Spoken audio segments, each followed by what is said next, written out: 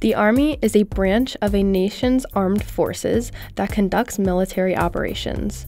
The Army organizes, trains, and equips active duty and reserve forces to preserve the peace, security, and defenses of the United States.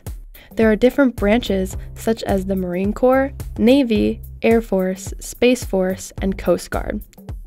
The process joining the Army is you have to have a bunch of paperwork signed, like my medical forms and everything else.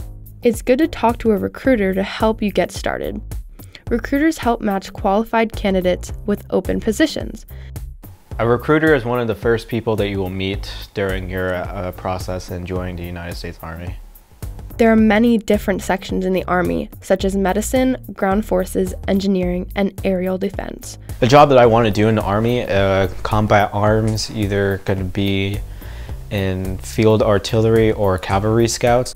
The field artillery branch must be experts in tactics, techniques, and procedures for field combat, while cavalry scouts act as the eyes and ears on the field.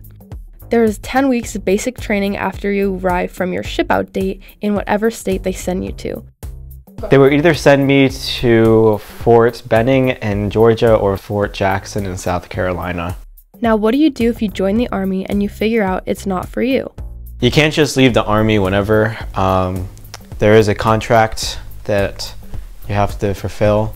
If you do decide to leave, you will be dishonorably discharged. Dishonorably discharged is like you will be technically kicked out of the Army and you cannot rejoin.